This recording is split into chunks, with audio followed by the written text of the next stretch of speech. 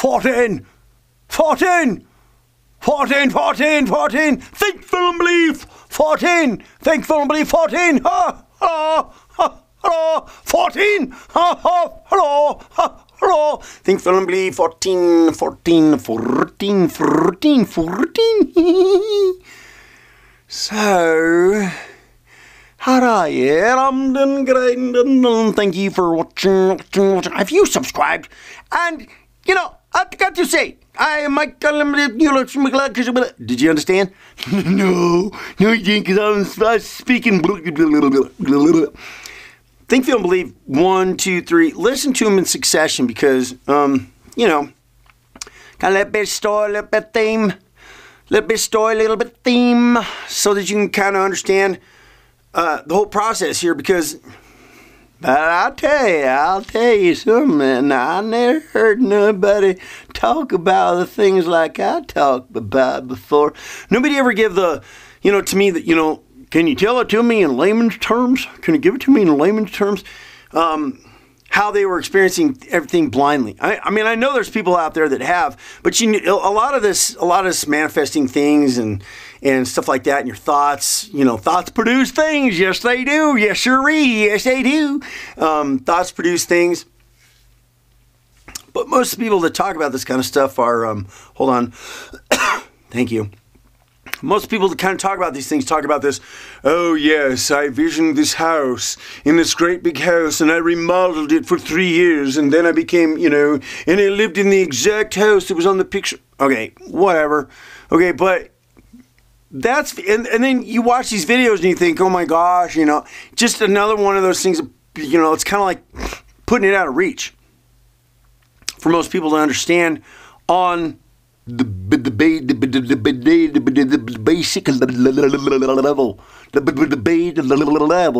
level, on the basic level, to say the fact that, you know, what you're doing in your life, what you're think, feeling, and believing in your life on a daily basis, and your thought processes and the things that you're doing and the things that are happening in your life are generally and based on what you're thinking, feeling, believing about it. You know, there's a song that was written by, I don't know who it was, and I don't care at this moment, Crashing by Design. You know, you're basically, things are happening in your life because there are thoughts that are passing through your mind. You know, it's, you'll find it, Google Crashing by Design, and you'll find it. And it's just kind of fascinating and interesting. So there's a lot of stuff out there that really people will talk about as far as these things are concerned. But I wanted to talk about these things on a basic level to really kind of give an impression to people that, you know, what you're thinking, feeling, believing on a daily basis in your relationships, in your job, about how you believe about money, how you believe about what's going on, and how you believe about politics, how you believe about all this stuff is really just kind of writing the narrative of your story. As I understand, it's like you're writing your own book. And we got to take responsibility. So I had another kind of story, and they're gonna kind of short of 2 stories.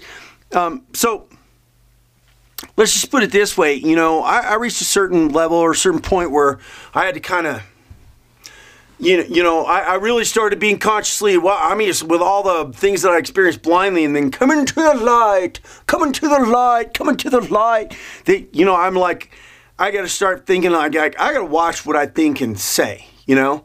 I started paying attention to my thought life, you know, and what I was thinking and feeling and believing, and I realized that it was important about what I was thinking, feeling, and believing about stuff, and I started watching what I was saying. Now, the thing about it is like, it's not magic, it's not wand, it's not magic wandy, wavy wanding. I said it once and it happened. No, you don't have to freak out about it.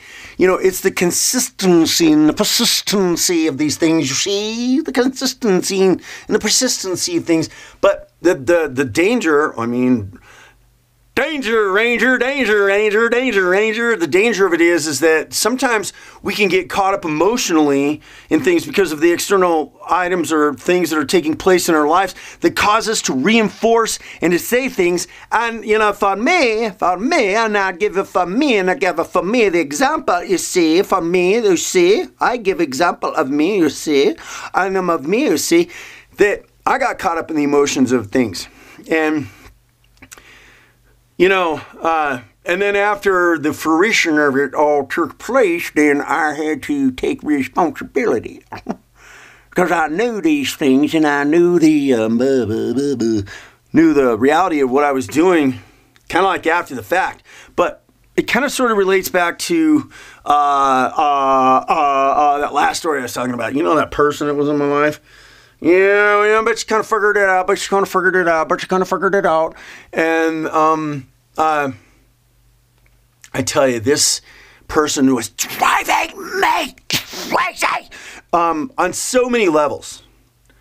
And I'm not going to get into that. I'm not.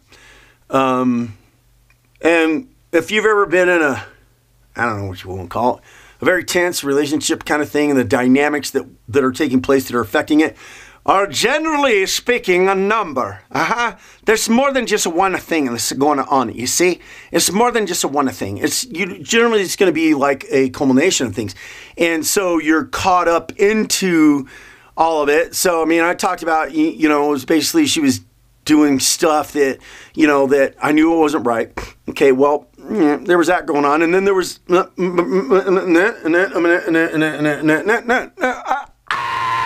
drive me crazy. So driving me to such an emotional level to where I periodically, I was just so fit to be tied all the time that I just started speaking. I wish she would just leave. I wish she would just leave. I wish she would just take whatever it is she needs, leave the majority of everything else behind, and I wish she would just leave, I spoke that one, under the duress of everything that I was under, by and large, under the duress of everything that I was under, by and large. And many times I repeated, I wish she would just leave, and so the point I'm trying to make right now is the fact that you can get caught up in the moment of everything, and you're emotionally driven by it. And I don't want to say that's okay, but that's life. And life has its way of pushing you towards things, whether it's your job or it's relationships with other people, whatever else is going on, it's the emotional, it's the things that are happening to us that affect us, that cause us to emotionally react. And what are we doing? We're thinking about it. I was feeling about it. And then I was obviously believing about it because it was a reality that was continuing again and again and again and again and again. And so, many times, I wish she would just leave. And I would have the thought, I wish she'd just take, her stuff, whatever else you're doing, I wish she would just leave. How many times did I repeat that? And then guess what? One day, she did. She took basically all the stuff that she needed, kind of like her own stuff. Piece of furniture here and there, whatever. Majority else everything was left behind, and she just left. It didn't dawn on me till, I can't tell you when, a few days, I don't know, 2, 3, whatever it was, days later, and then I realized, oh, yeah, that's right. She did. She just left. And she did exactly what I said. So, you can sit there and say, oh, so you want to use that power and you want to do that. I said, well, that's not just really how it works. There's no magic wand in this. I'm telling you, there's a certain number of things that are synergistically connected to it. And you got to be in line with all these things. And they got to be connected to create the fluid line of current that will cause things to happen. So it's not just a say it, speak it, zap, and it happens. And you think that one day you're just gonna you want something, so I'll just repeat it out all the time. It doesn't work that way. Doesn't work that way. It's a synergistic connection of all of those things and a persistence of it that, you know what, she did. She just left. And let's just end that story right there. And I had to take responsibility for it. But by the same token, with everything that I was under at the time, it was just, it was like, if all truth be told, it was kind of a wish come true. I didn't do it purposely.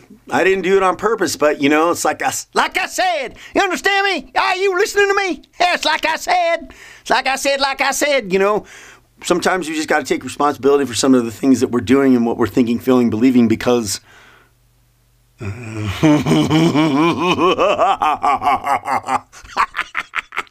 to 15.